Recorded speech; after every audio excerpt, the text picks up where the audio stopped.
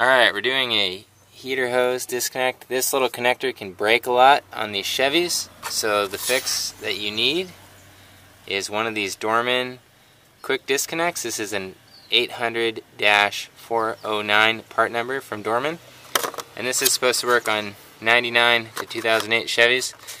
Then you get one of these, and we're going to use the green tool to disconnect it, and I'll show you how to do that in a second.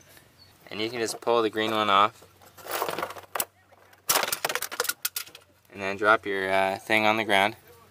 So you come in from underneath, and you put your tool on the line, and then you pop it in there. There you go, it's off.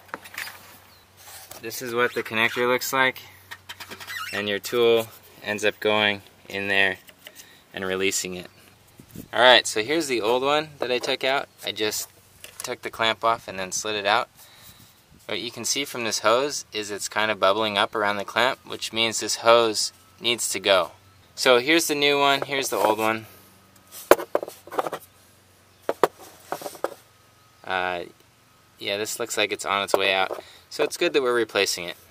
Alright, so that is it for the heater hose disconnect. If you look here in my garage, this is the radiator that came out of the truck. Some slicks, not for the truck, and lower coolant hose and all the associated other parts.